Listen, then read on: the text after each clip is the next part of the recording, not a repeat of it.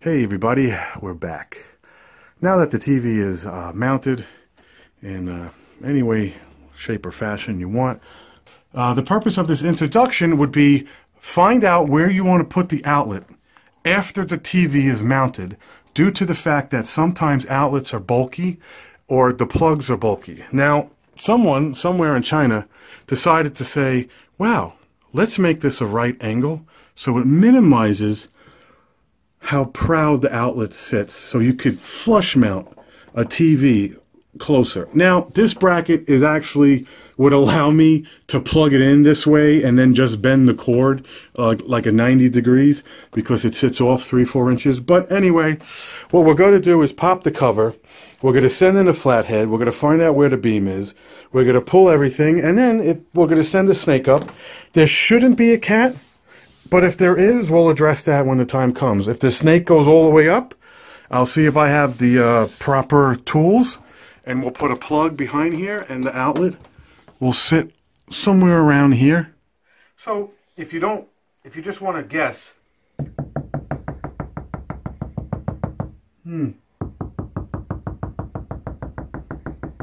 maybe the right. Maybe the right.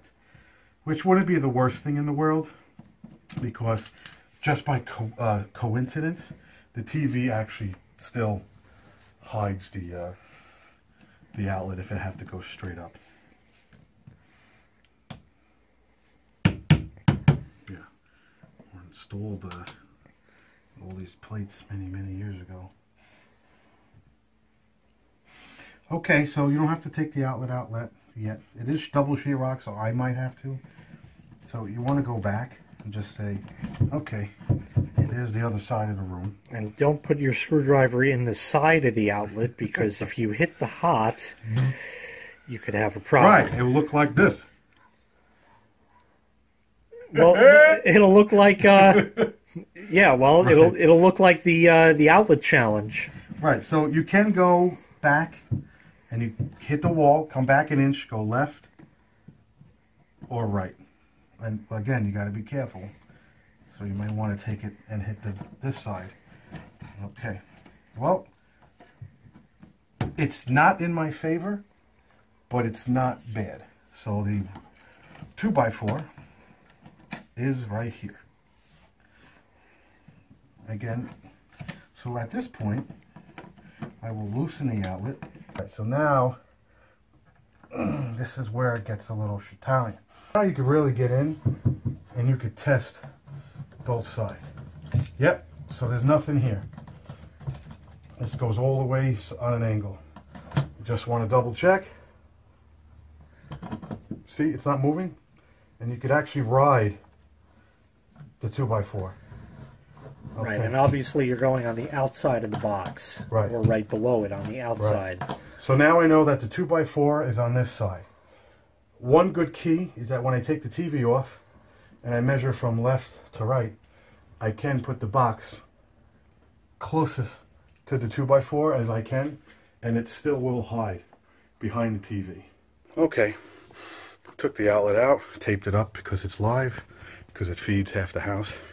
And what you want to do is remove this Romex bracket, if that's the box you have. That just holds the clamp. Now, of course, the outlets, the wires go through the top. What you want to do is send the snake in one of these two holes, if it allows you, to go up the wall to make sure there is or is not a cat, to get to the point where you possibly want your outlet. What we're going to do is send the snake, push the Romex back. If you feel uncomfortable at any point, shut it off. But I was a astronaut in my previous life, so I feel extremely comfortable. Alright, so this is an average snake. You could buy it. It's called, I call it a snake. It's a piece of metal. It comes in 1, 2, 3, 400. You could cut it. This is like a 6-foot piece. It's good for traveling. Nothing any more than a homeowner should ever need, unless I had to come down the attic and install an actual outlet here. So we'll try our best. Remember, hot side down, so it doesn't shatter. It doesn't short. If your house is wired correctly, the negative should not be powered. But I've actually done this to the point where it was reverse polarity. But It's taped, so we're going to try to, again, go in it in a way where I feel comfortable. There we go. Now, you don't want to start like this. This is a little bit of a trick, because now you're forcing it to hit the wall like this, and now you're curling it. The lower you go, excuse the wording, but the lower you go like this, the higher, the less of the angle, and it has a more, so like, I'll show you. So see how it's going in, and it's hitting the wall. You can't hear it, but it's hitting the wall. If I go down, I have a better shot of it going straight up the wall. You gotta have to know what I'm talking about, but see how I'm starting it low? So now this is plenty. I feel comfortable, I'm in the wall. So now what we're going to do is off camera, oh, excuse me. I got a plastic cut-in. You could buy them at Home Depot, Lowe's. This is used, I gotta back them out. I already determined where I want to put the outlet. Remember, there's a beam.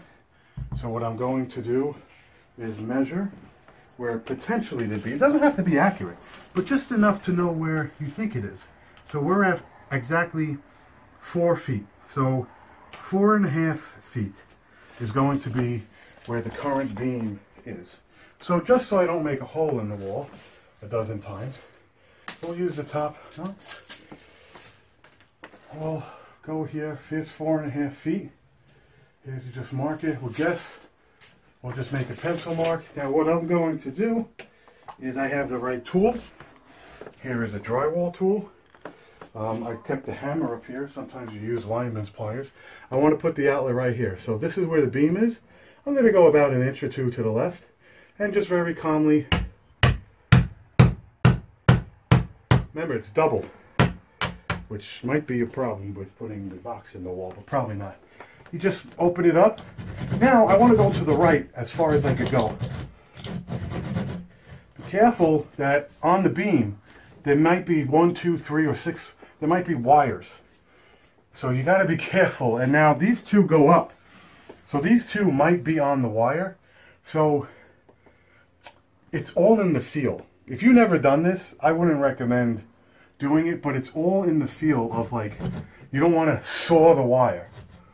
So if you do, make the box bigger and Bob's your uncle. So now I kind of want to say, okay,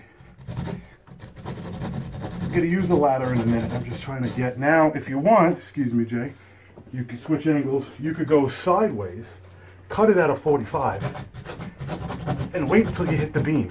Now I hit the beam. Now you could bring it back this way. Whoop, excuse me. And if you think there's 2 wires, use just the tip. And of course, this is double. And I don't feel there's wires, but you know what I'm going to do? I'm going to start. I think there's wires. So what I'm going to do is I'm going to back off a little bit. I'm going to get my ladder. I'm going to get some more tools and we'll be right back. Alright, so what we did was we measured it. We're starting to cut it out with the drywall coping saw /saw. Drywall saw. You're going to tackle this any way you want. Up, down, left, right. I notice when you try to use the full saw, the teeth are always sharper back here because everyone wants to do this. It's double drywall, so I should be fine, but you got to be careful. Sometimes if you go in a certain direction, this might peel out and you'll blow out patch. We're going to shoot the shit. So what I was saying is you got to be careful. Now this is double sheetrock. So this should be fine. I went a little bit to the left, so hopefully there's no power here. Sometimes, very rarely, it's just the luck of the draw, and you're going like this, and it goes, and you just make a bigger patch. Try to do the best you can to tape it. You shouldn't tape it, but if you can,